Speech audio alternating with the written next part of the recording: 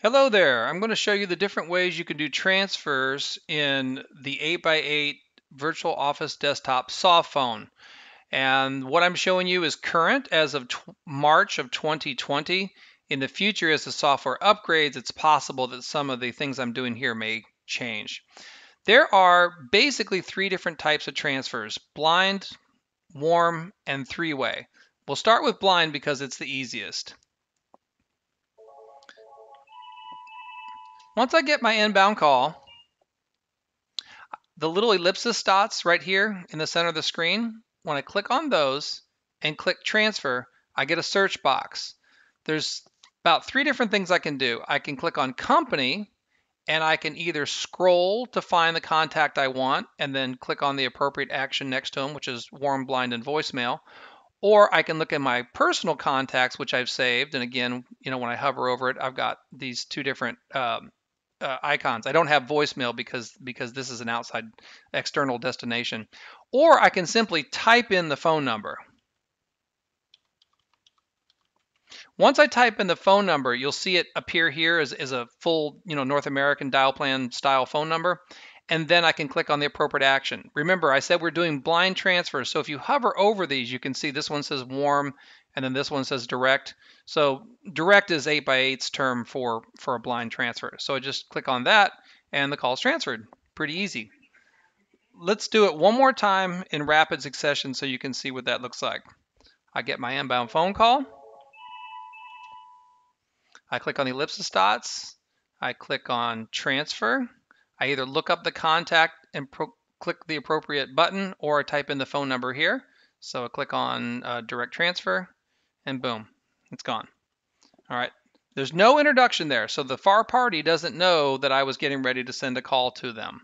All right, so that's blind transfers. Now let's do warm. Warm transfers when you want to let the second party know that you're getting ready to transfer a call to them.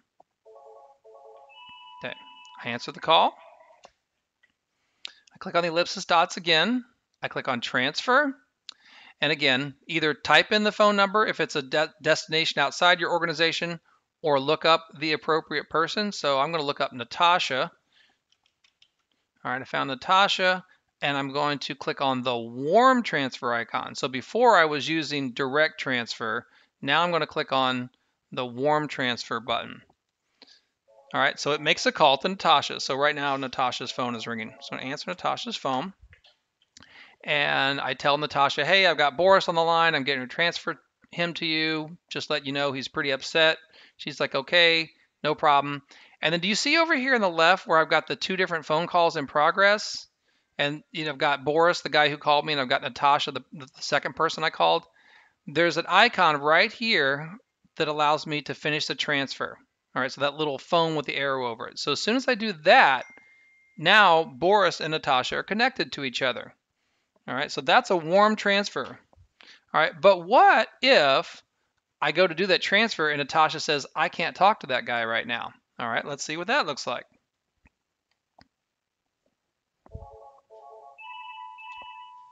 All right, answer my phone.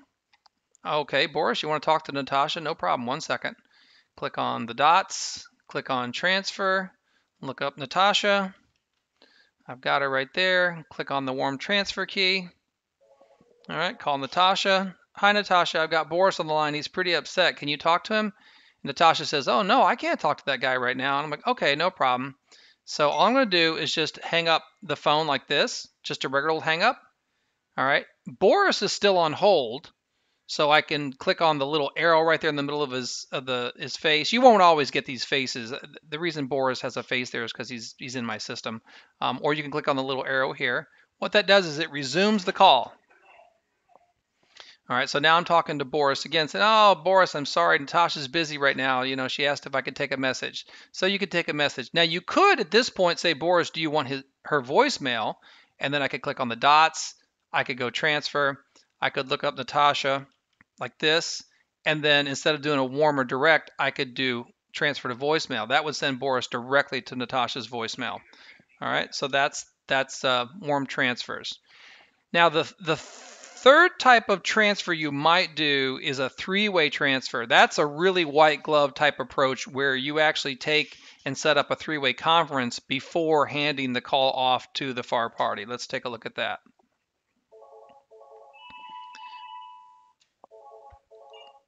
All right, I answered my call, and I'm going to set this up as a add call merge. So I'm not even going to use transfer. So watch this. I click here and I do add call, and then I can type in Natasha's name to look her up. And notice I don't have a phone icon now. I just have a plus. That's because this is an add call. This is like setting up a three-way conference. All right, so I'm going to click that. And what it does is it calls Natasha. Now, Boris is not on the line yet. All right, I got Natasha on and say, hey, Natasha, I got Boris. He's pretty upset. Can I bring him on the line so I can kind of explain what's going on? And she says, sure. All right, so then what I do is on the dots, I go to merge calls. All right, I know it's a little confusing. What we did first is we did add call. We got Natasha on the line. Boris is on hold. Now I'm going to merge the calls. So now they're both on the line with me. All right. And I'm explaining to Natasha, hey, I've got Boris on the line. Hi, Boris. Natasha's going to take care of you. And then if I want to leave and let those two talk to each other in private, then when I click the little red button right here, the hang up, I know this is a little unnerving. You're not gonna hang up on them. Watch this. Click that. And then it asks you, there's other people. Do you want to let them continue or do you want to end the entire call? If I click let them continue, then I'm out of the call and those two are continuing to talk to each other. All right, so that is a three-way conference turned into a transfer. I'll do it one more time. Okay, Boris is calling. He wants to talk to, let's say he's not going to talk to Natasha. Let's say he's going to talk to somebody outside my organization. I need to transfer him to like some third party, but I want to stay on the line first. Okay, I'm going to do add call.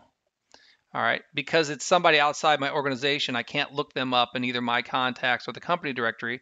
So I'm going to simply type the phone number in or paste. I can do copy paste from like a website or something or from a directory. All right, once I've got the phone number in, it shows up like this. I click on the plus. All right, Boris goes on hold. It calls the second caller. All right, and then what I'm doing is I click the dots and choose merge. Now, Boris and the outside phone number are connected. And then if I want to let them talk together, I just say let others continue. I do hang up and then let others continue. Okay, so I hope that helps you out. There's your 3, possibly 4 different ways of transfer. Blind or direct, which means you just send it straight to the second party with no warning. Warm transfer, which means you alert the far party first before completing the transfer. Three-way conference means you have all 3 parties on there at the same time, and then you excuse yourself, and when you click the hang up button, the dialog will pop up and say, do you want to let the others continue, which you do. And then, of course, the last one is you could just simply do transfer, look up the company contact if they're in your organization and do transfer to voicemail. So thanks for watching. Hope that helped you out.